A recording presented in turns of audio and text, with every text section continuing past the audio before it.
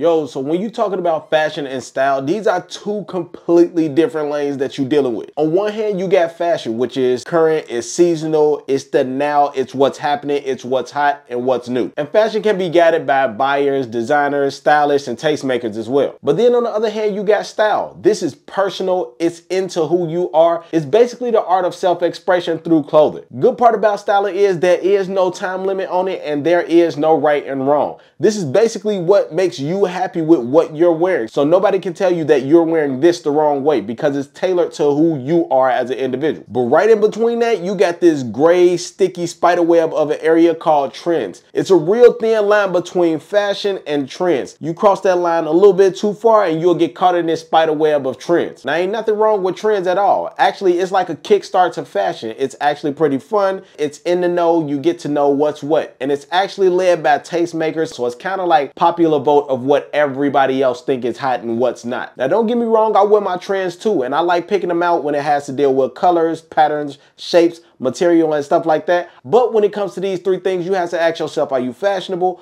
Are you more of a stylish, personal, stylish person? Or are you into just riding everybody else's wave? Now, my problem with trends is the trendy brands. Perfect example, Champion used to be a popular brand way back in the day. Now, after a while, the brand cooled down and all of a sudden, you only seen Champion inside Target or Walmart. But now, all of a sudden, Beyonce wear it. And when Beyonce wear it, what happens?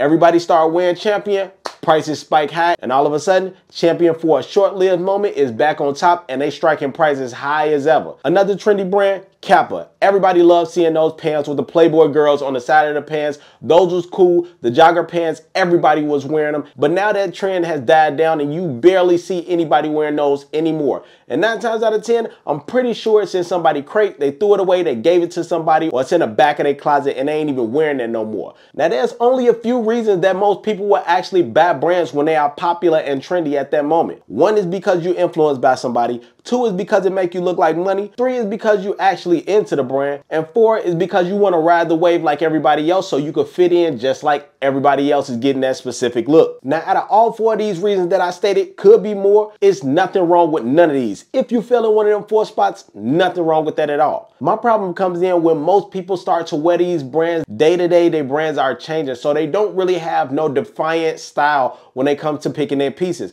What they doing are just picking different type of trends. And by the time that trend leave, now you got a closet full of clothes that you just wasted money on.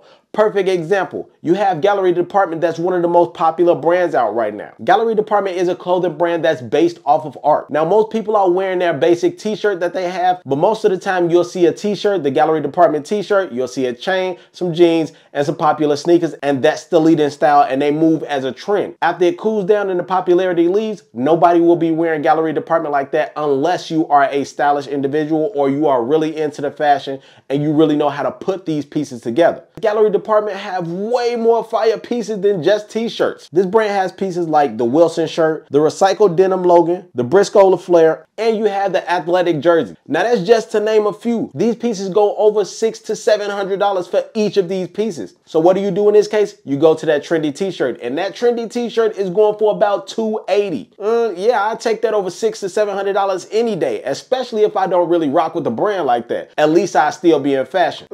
That's not the case. You're not really fashionable, you're just being trendy. Now, when a fire dies down and the smoke clears and it's not popular and it's not a trendy thing no more, guess where that t-shirt goes? Right to the back of that closet, or it's going up in that basket, or you giving it to a friend, or you selling it to somebody. This is what the normal rotation of being trendy happens. But at the same time, you got to think of stuff like this. You're either losing out on money for buying all these trendy pieces and you yet to find a style of your own yet. These are the things that you have to take into consideration when it comes to being stylish, fashionable, or being trendy. Neither one of these three are a wrong way to go. If you're fashionable, you're fired because you're able to adapt at the speed of lightning because fashion always changes season to season. If you're stylish, hands down to you, man, because that means you already know how to put yourself together and you know what makes you happy. So no matter what you wear, you ain't trying to do it for nobody else, you're trying to do it for yourself. And 9 times out of 10, everybody is gonna love what you wear because you know how to flex it in multiple ways. Now, if you're trendy, nothing wrong with that either. It's cool because it just just means that you need a little bit more time to find yourself. And at the same time, you could just be wanting to try to have some fun. But before you go to the store or you get online and you swipe that card and max out that card on the highest bidding brand, be careful about being trendy, man, because you don't want to blow your money for nothing that you're not going to be wearing